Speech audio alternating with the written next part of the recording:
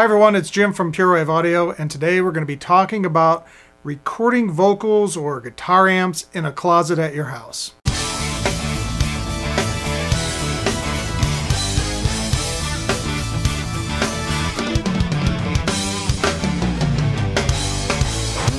So you have a closet in your house and you're thinking about actually recording vocals, whether it's singing or just voiceover, or putting a guitar amp in your closet, and because it's supposedly good acoustics. And so we're going to talk about the pros and cons. So some of the pros would be, well, I believe it's deadened, and so there's not going to be a lot of echo, and we could put our voice in there and it should be nice. Now that could be true depending on how much clothes and stuff you have hanging in that closet. If the closet is empty, then it's going to be real echoey and no different than going into a bathroom, which, as you well know, is very reverby. Now, people talk about how their voice sounds great in the shower, and that's because they're hearing something outside of themselves. But honestly, the acoustics are horrible, and it's a lot of direct delays, and it's just very echoey. And when you hear something, when you're a third person outside of that and you hear something in a bathroom, it sounds horrible. And you don't want to record in a bathroom. So if you don't have any clothes in the closet, well, obviously it's going to be like that. Now, if you put a guitar amp or vocals into a small cavity, this is where we really get into trouble. You're closing the volume of the room down because most closets are really small, and that creates resonant frequencies in the lower mid-range.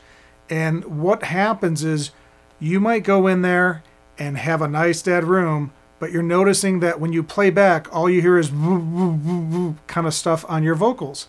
You sound too meaty and almost muddy in the lower mid-range. Well, that's not a function of how much clothes or absorption you have in the room. That's a function of the actual dimensions of the room. And so it's working against you. One of the other issues that you could have is that you have so much absorption because you have, let's say, 300 shirts and a 6x4 closet, that you're actually ripping all the high end off your vocals. And when you're singing or talking into a microphone, any kind of nuance of movement, you'll hear a difference in the high end presence of that voice because it's just getting ripped away. Where if you have a more balanced and actually treated room, you'll be able to move a little bit. Even if it's a cardioid mic, you'll be able to move a little bit, and that high end presence will be there, and there's a little bit of forgiveness. All right, I just locked myself in a closet, and if you could hear it, even though there's clothes and stuff like that in here, it's just too small. You could hear the direct reflections coming back, and it sounds really tight. And those direct reflections is what actually tells your body how big a room is. And so you could definitely hear it, even though this is full of jackets and all sorts of stuff in here. You could also look for frequencies by going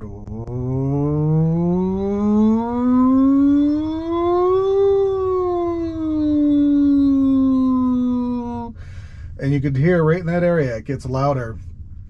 That's your resonant frequency of this room.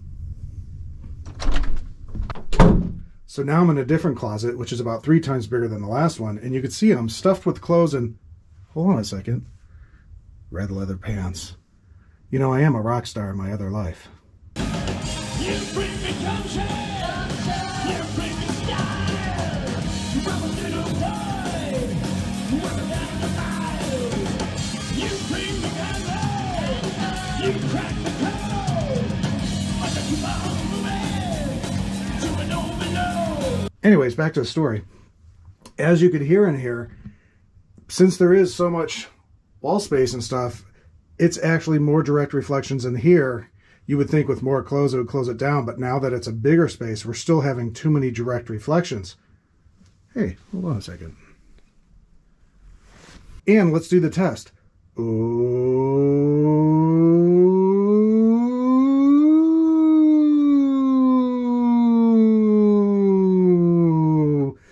Right in those lower frequencies. Might be hard to hear on camera, but there is a little resonance going on. Not as bad, but the direct reflections are actually worse than the resonant frequency in here.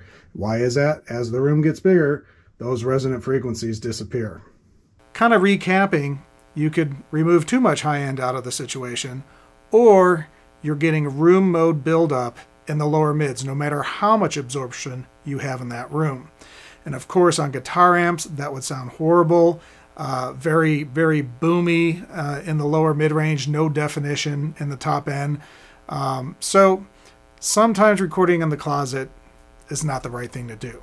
Now, if you have the ability to use the regular bedroom that you're in or whatever to record, it'd be a lot better to take a few boom microphone stands, make a T out of them with the boom sideways, and you got the pull down, and throw a comforter or a blanket over it, and then you could actually move them around and create a deader environment. But you're not sucking everything out of the environment. You're just kind of closing it in so you're not getting reflection from the walls back into that microphone.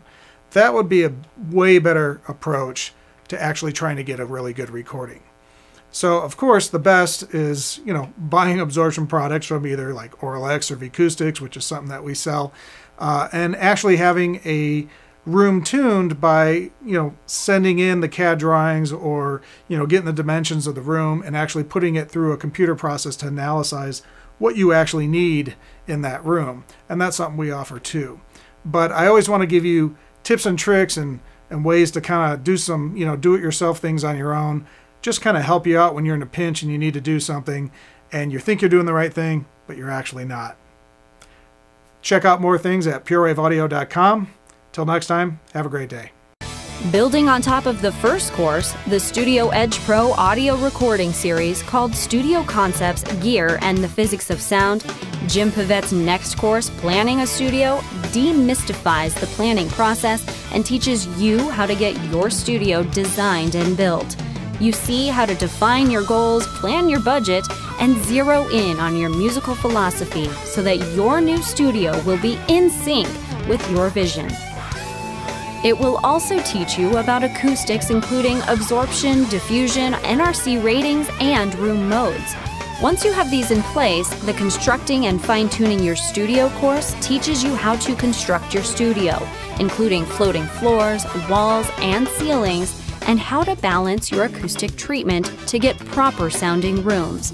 Power, grounding, and HVAC systems are also discussed. A guest appearance from renowned acoustician Gavin Haverstick discusses the final results of a control room tuning and why having your rooms tuned is important. In the case study Home Studio Edition course, you get to join Jim Pavette as he consults with the owner and the construction team as they all work together to build a home studio addition. Real interviews and consulting with the contractor and owner bring all the theory to life and reveal some trials and tribulations of building a studio. This 5-star rated 3-pack course is a necessity to having a properly built studio. Get it now at thestudioedge.com.